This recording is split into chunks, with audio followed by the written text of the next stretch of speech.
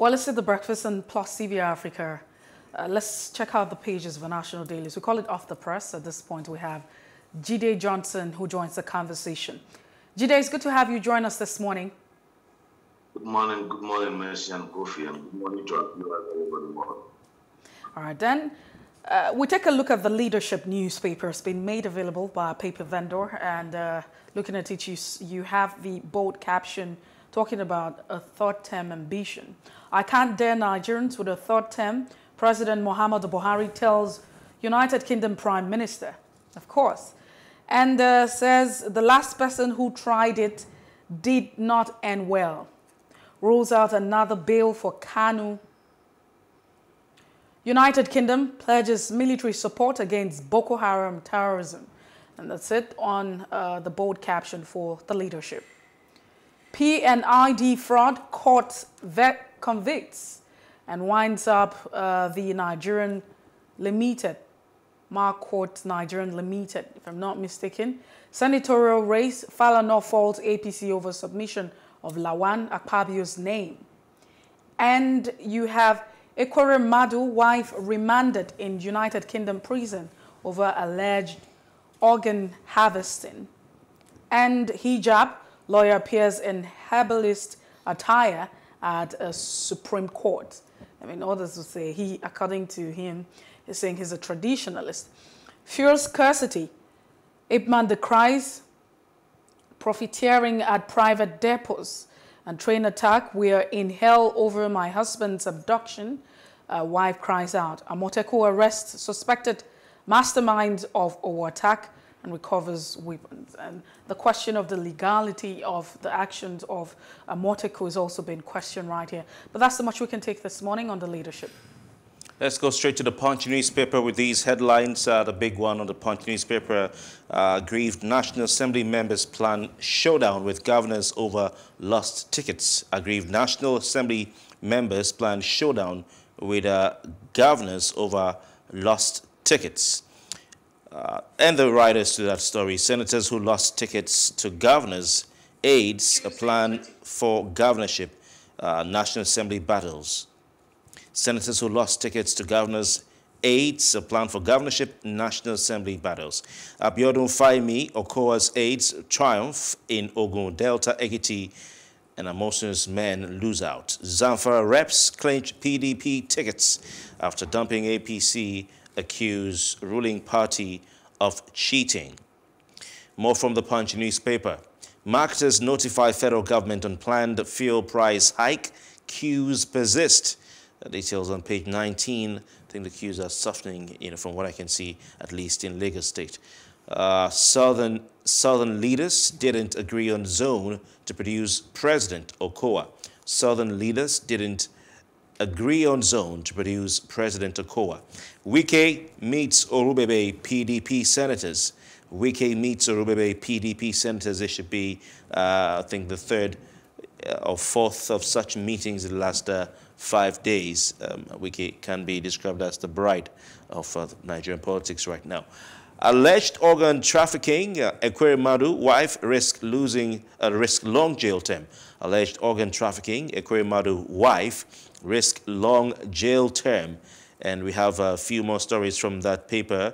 Poly lecturers meet July 3, may resume strike. Poly lecturers meet July 3, may resume strike. I'll leave it at that for now with the headlines on the front page of the Punch.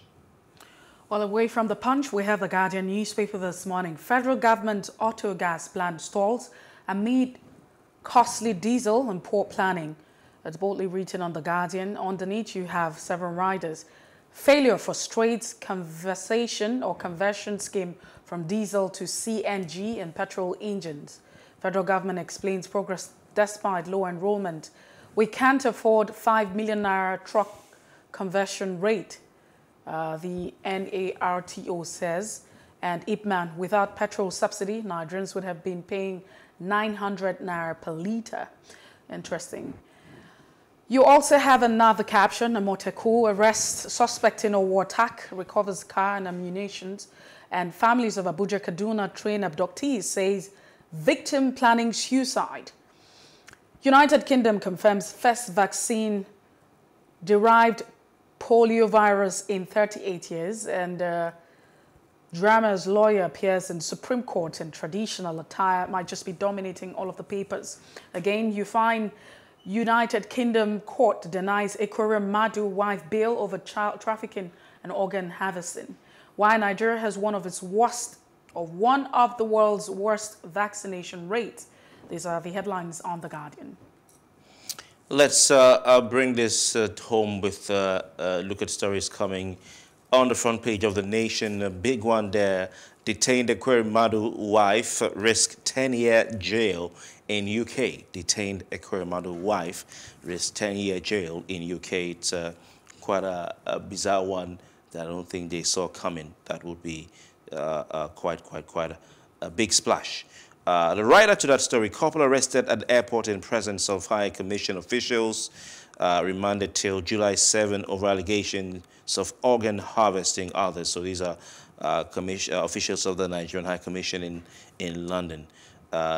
More from The Nation. Police Omoteko disagree over arrest of all attack suspects. 70,000 ghost workers flushed out of civil service. You can see a picture there. I think this should be the head of service or your house set to determine deputy governor's fate. A bit of infighting or rumors of a bit of defections there, rumors of defection. MTN, MAFAB get August 24 deadline to roll out 5G. These is referring to those who got the license for 5G rollout in the country. Defections, why senators, reps may lose seats. There should be the picture there of Einaya Baribe and, of course, Abdullahi, who have defected. We'll leave it at that, and we move straight to our guest, who is standing by.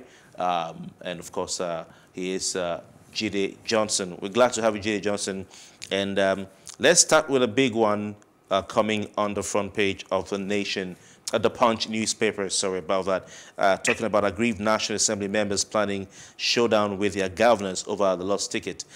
Some, suspected that the National Assembly members' reason behind some of the clauses they included in the initial electoral act that the president refused to sign was so that they could be protected from the influence and power of the governors, and thereby having a better chance of returning back to the National Assembly. What do you make of this current situation with the benefit of hindsight? Well, they shot themselves in the electoral act of 2022, and in the process they were looking for a discovered tool. So they introduced an amendment which was not eventually sent to by the president. Cycle is a cycle that we have witnessed and we will continue to witness it because the power blocks and the political parties are the government. So this cycle, every electoral cycle, is National Assembly members losing out to the governor. Has been a cycle that has characterized the political. Hopefully we have a sensible and a sane polity whereby the people themselves will select or elect who represent them at various levels. I think the election we should be interested in is the election to the National Assembly, where politics and government programs are debated and are ratified for the executive to go about with it. So, but what we have seen, the National Assembly become the retirement home for governors, to be a compensatory reward for lower aids. And that's why in one of the headlines, National Assembly member loses seats to governor inspiring how there. So all right, Jide Johnson, let's take a quick look at the Leadership newspaper this morning. On the Leadership newspaper, top right, it talks about the senatorial race and how Falana faults APC over the submission of Lawan and Akpabio's name for the race. I mean, do you agree with him? According to him, he said it's actually, he described that as an impunity of the APC to submit their names for the senatorial race, especially when they didn't contest for that election? That's why we have the laws, and that's why we have the institution. Relevant decision will deal with that. APC lost the ability to contest in Zamfara State in 2019. It almost ran into trouble in Rivers. They lost the opportunity to present the candidate across the board. So it's very clear, even we didn't have a strengthened electoral act then, the one we did in 2011. The 2022 electoral act is explicit with respect to that. We need to be convinced how Ahmed Lawan participated in the UK North senatorial election, and how Akpabio participated in the Akwa Ibom Northwest senatorial district election. Is the degree of impunity that has characterized the polity. If people do not have respect for the constitution of their party, when they get to government, they will not have respect for the constitution of Nigeria. We have said it over and over and over again. How can somebody run for 2 offices at the same time in the same electoral cycle? So is the person playing lottery? Is he playing lottery? So if such people are elected into public office, they will play lottery with the lives of Nigeria. Head or tail, they win. It makes me to remember one iconic Indian movie, Sholay. So whichever way it goes, whichever way you roll the coin, they win.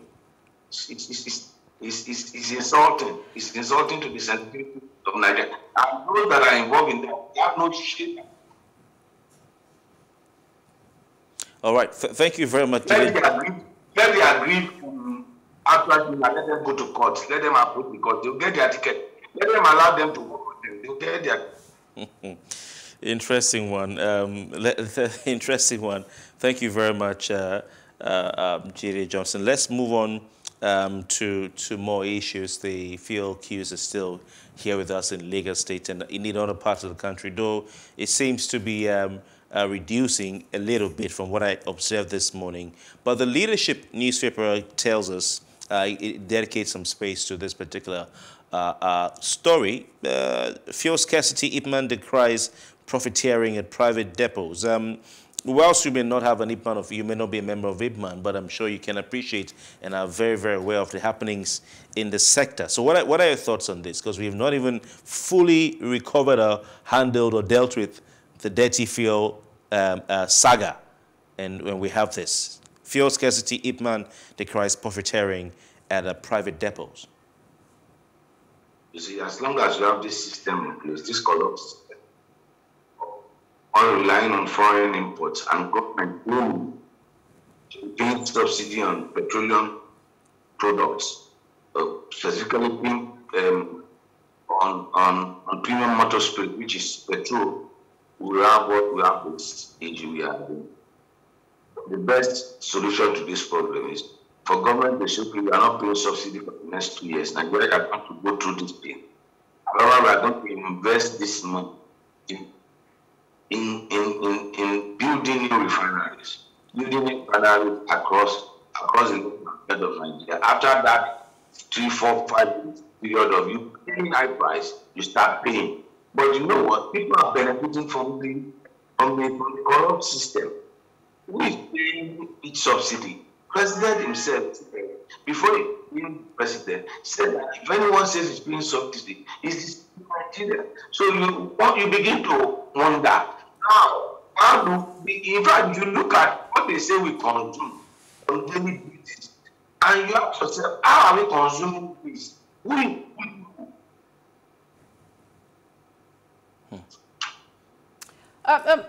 Jide Johnson, the solution to it is for us to build our refineries. That's just it. All right. Let's quickly share your thoughts on this one. I mean, we talked about it. The lawyer that appeared in Supreme Court in his traditional attire.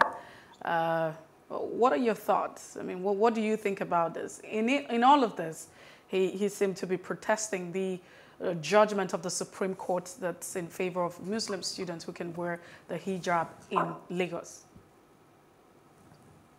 Well, when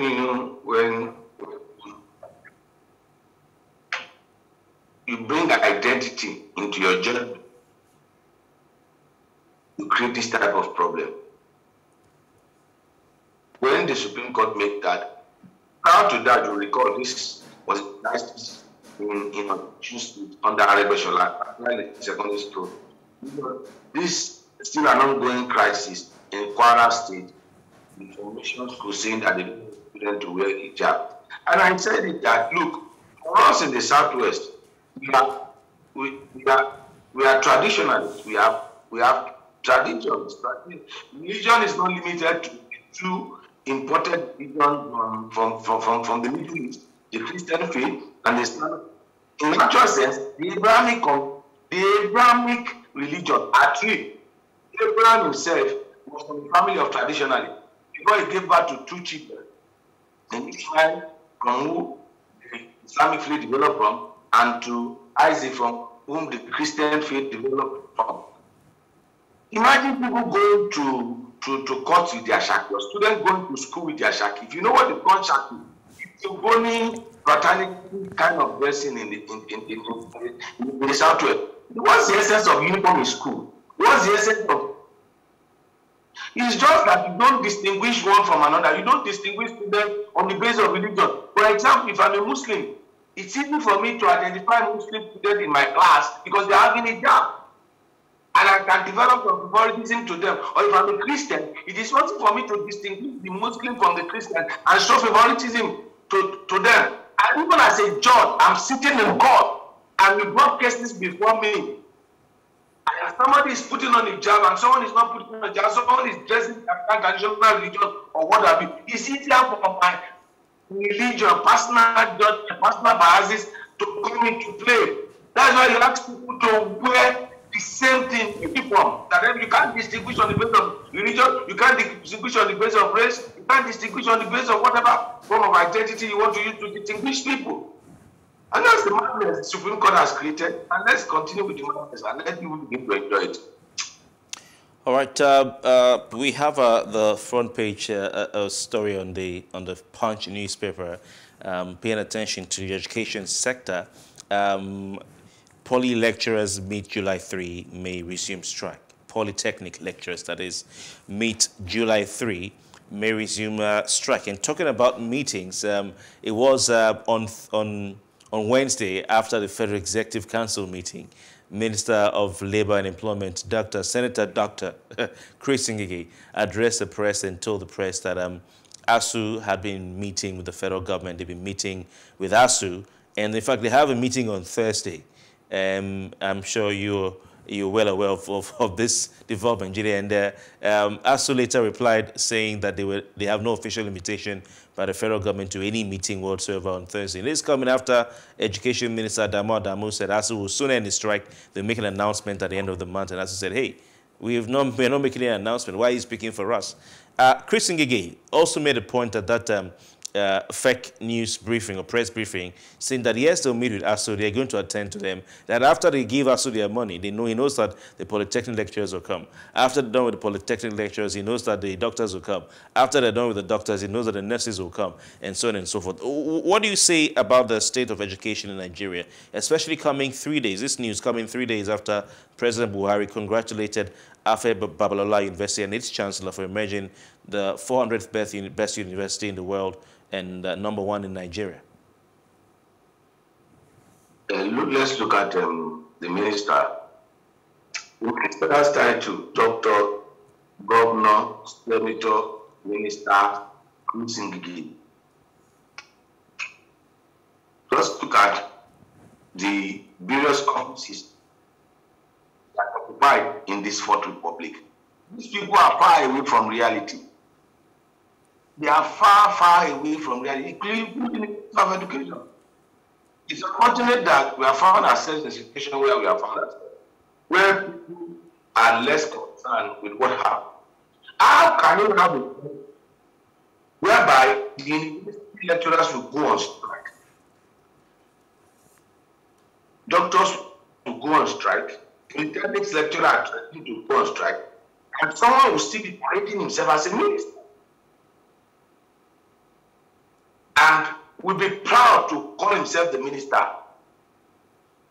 It's unfortunate. In other climes, they will have resigned. That's it.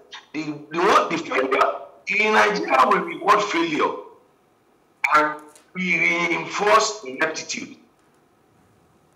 That's just the problem. Because based on the performance of some of the ministers in the first time of Buhari administration, we are told that Buhari will not nominate them again to minister in the second term, but we have the continuity and perpetuity of incompetence at various levels.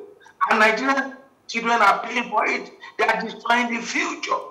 Look, there's nothing that can redeem the time these kids and these students have lost over time.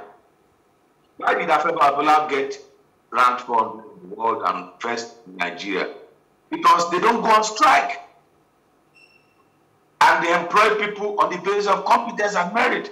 The people in Aggrieved don't go and carry placards or appear on TV programs to say that the VC of Afeba Abola must come from Aggrieved, like the nonsense we had in University of Ife, where people from Ife were protesting the appointment of a non-Ife indigene to be the VC of University of Ife. It's sad the way our polity has been in the educational sector, in the social sector. Which sector is actually working in Nigeria? In the power sector. All right, quickly, let's look at this. Feels like we've been avoiding it. On the leadership newspaper, I can't dare Nigerians with a third term. President Muhammadu Buhari tells the United Kingdom Prime Minister. Why should we be talking about the known already? It's very obvious that, the president should not. It's a democratic process. We're thinking about the third term, but it feels like we keep talking about what we know already. If there's no smoke without fire, because I can't dare. That's what the president. I can't, not I won't. There. I'm just analyzing the statement. Then in the first instance, why will you entertain? Why will you make such statement if you have not entertained the thought? It's only a madman that talks without thinking. Thinking precedes talking. Whatever comes out of your mouth in terms of speech is a product of your thought. Are there people thinking about third term for PMP in Nigeria? That should be a red flag for people to be much more concerned. And then look at the second part of the statement. He said the person that tried it in the past, it did not end well. So if there are positives from the last person that tried it, probably they will have tried it now. There are some certain things that you don't even entertain. It should be distinct that whoever is thinking of that is just a figment of that person's imagination. That has never been the plan of our administration or not. And there should have been a statement from the presidency with respect to this. Much for your time and for Mercy, your expertise. Those that are thinking of third term for the president, they are not wasting their time. Nigeria is a constitutional democracy, and in constitutional democracy there is tenure. And the tenure of this president will end May 29, 2023, and the process to replace this president democratically has started with the party's primaries conducted. We are just waiting for thank you, Jide Johnson. We have to go. Thank you very much. Well, thank you for your time. Have a fantastic weekend, and we can't wait to have you join us again next week. Yeah. Thank you so much. Well, that's the size of our conversation. Thank you so much for being part of the press. We will return on Monday. This is the last for the week. And we take a break now. When we return, it'll be time for us to head straight to our first major conversation right here, where we look at the case with Ike Ekweremadu and his wife. Stay with us.